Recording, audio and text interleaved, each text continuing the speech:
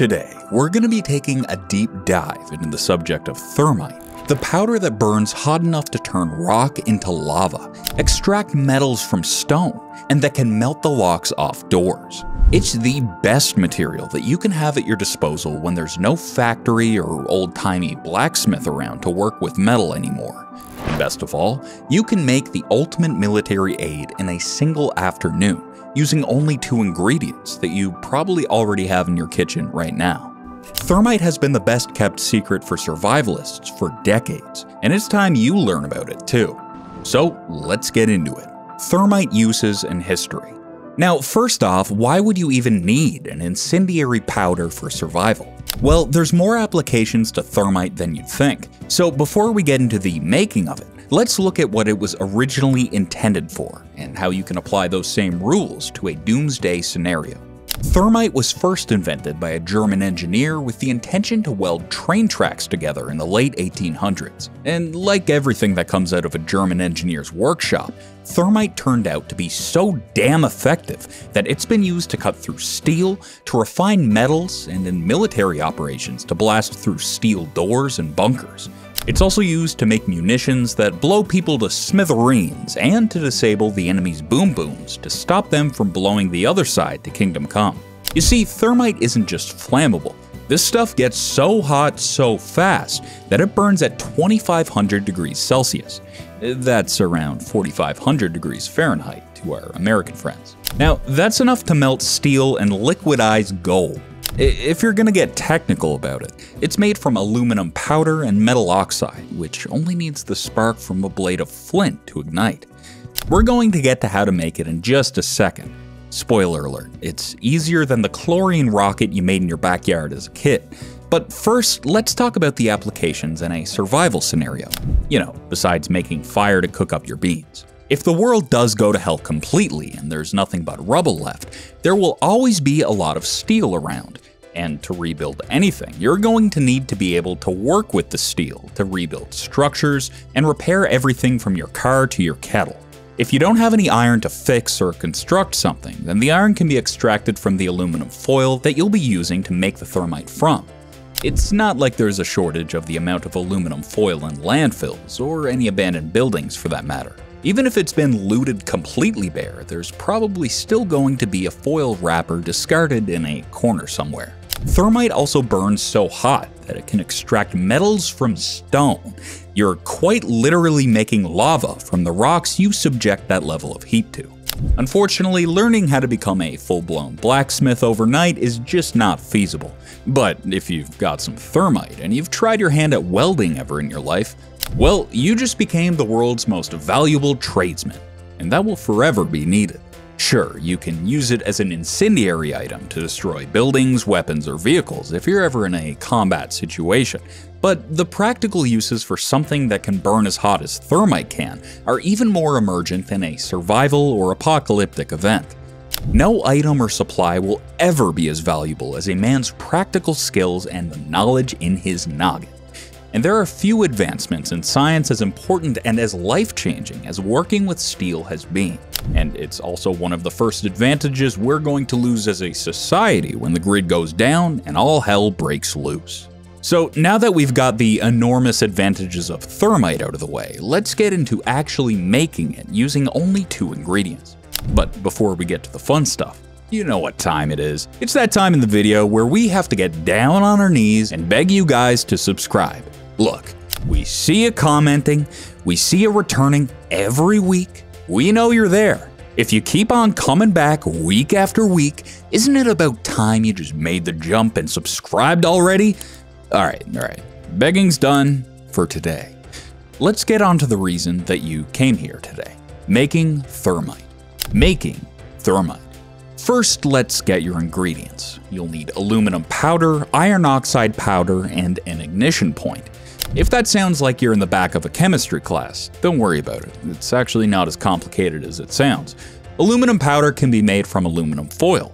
Iron oxide can be made from sand, steel wool, or buying it for relatively cheap at your local hardware store. Now, since sand has loads of impurities, and we're running on the assumption that every store will be shut down, so you can't just go buy the powder, We're going to use steel wool for this round. But if you are going to buy your own iron oxide, just make sure it's the real thing and not synthetic iron oxide. Just check the label and you should get by just fine. So you need rusted, old, crummy steel wool. Now, if you're in a hurry, you can spray your steel wool with a mixture of vinegar, hydrogen peroxide, and salt to make it rust instantly.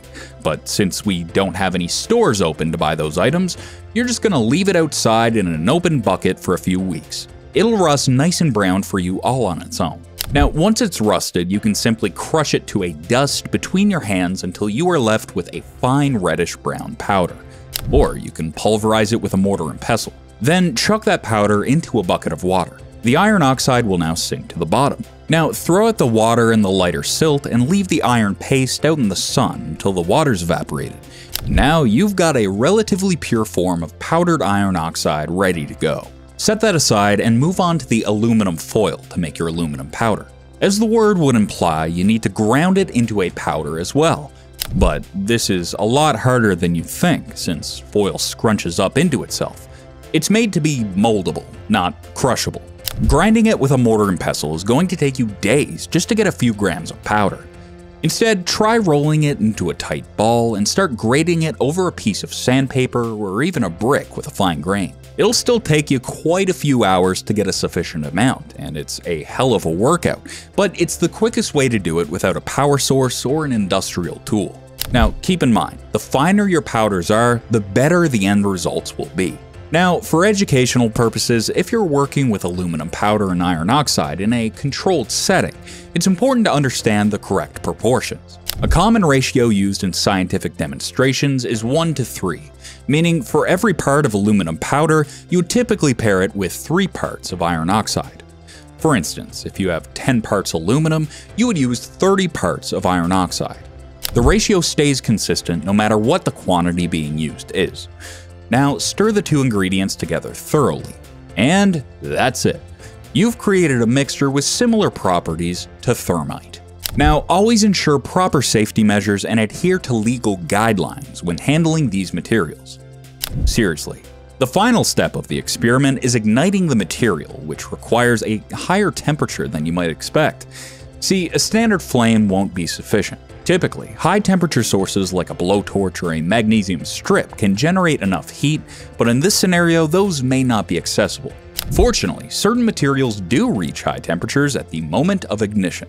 For example, match heads contain phosphorus, sulfur, and potassium chlorate, and when bundled together, they can briefly produce the necessary heat. Now, always prioritize safety and follow proper guidelines when handling flammable materials. You can also seek out flammable materials in nature. For example, bat guano is high in phosphorus, sulfur deposits are numerous on every continent.